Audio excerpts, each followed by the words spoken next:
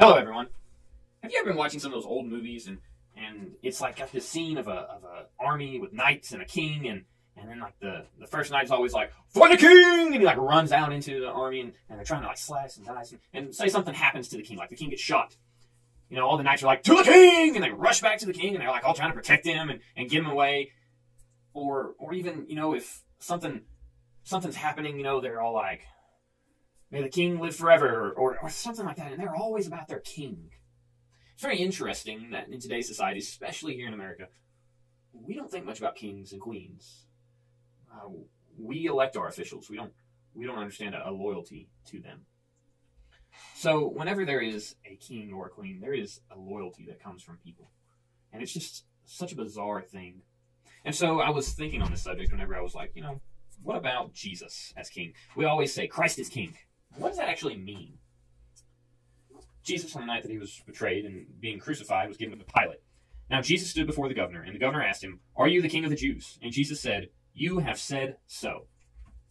King of the Jews. So what does that mean? The king of the Jews. The king of God's people. He goes on later in the chapter to report that when the soldiers had taken him, then the soldiers of the governor took Jesus to the governor's headquarters and gathered the whole battalion before him, and they stripped him and put a scarlet robe and twisted a crown of thorns, and they put it on his head and put a reed in his right hand, and kneeling before him, they mocked him, saying, "Hail, King of the Jews!" And they spit on him and took the reed and struck him on the head. And then they had mocked him, and they stripped him of the robe and put his own clothes on him and led him away to crucify him. King of the Jews! And just smack him in the face. Does that sound like loyalty to the king? Let me ask you this. Are you loyal to the king? You say Christ is king, but do you mean it with your heart? You see, a lot of times we like to pretend. We like to think that Christ is number one in our lives. But if we sat down and we thought about it, if we counted up the minutes, the hours that we spent doing other things besides praising God or thanking God, we would realize that Christ isn't king of our lives.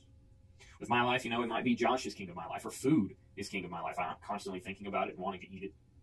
Or maybe it's a video game, or a TV show, a book. Maybe it's work. You know, as a youth minister, sometimes I have to walk a fair line of being able to consider my work, my Christian duty, and where do these lines draw and whatnot, and that's difficult. Maybe your work is, you know, stocking shelves, or cutting yards, or waitressing, or putting lumber into lumber bins. Whatever your job is, does it come before Christ? It's very interesting. As we sit here and look at our lives, what comes before Christ? See, in those old movies, the king was the most important part. They would die for their king. They were trying to save him, or if there was something happening, they were rallying to the king. But we view ourselves as king. Josh is king, or insert your name here is king. I got one passage left for you. Now, this is in John, still the crucifixion. So they took Jesus, and he went out bearing his own cross to the place they called the place of the skull, which is in Aramaic Golgotha. There they crucified him, and with two others, one on each side, and Jesus between them. Pilate also wrote an inscription and put it on the cross. It read, "Jesus of Nazareth, the King of the Jews." Many of the Jews read the inscription, for the place where Jesus was crucified was near the city, and it was written in Aramaic, in Latin, and in Greek. So the chief priests of the Jews said to Pilate, "Do not write King of the Jews, but rather this man said, 'I am King of the Jews.'" Pilate answered, "What I have written, I have written." How many of us are like the Pharisees? That whenever we look at Christ as king, we're like, but he's really not. Just say that he is. Or that he thought he was. He's not really my king. So that becomes my questions that we're going to answer in our Zoom class, which will meet Sunday at 7 o'clock for the junior high and 7:30 for the senior high.